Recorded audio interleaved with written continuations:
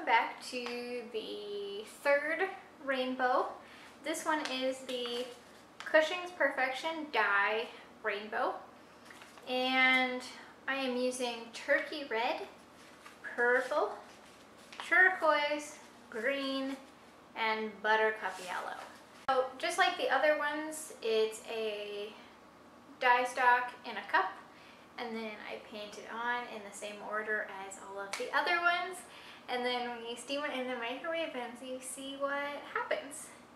So let's see what happens.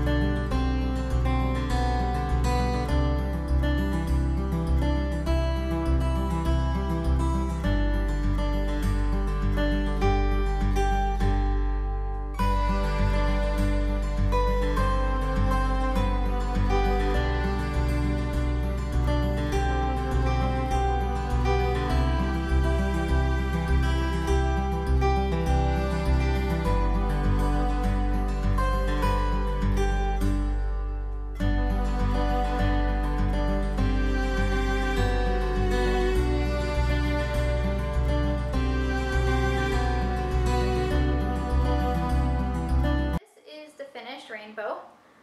It's right here next to me, so I figured I'd show it off while I was here.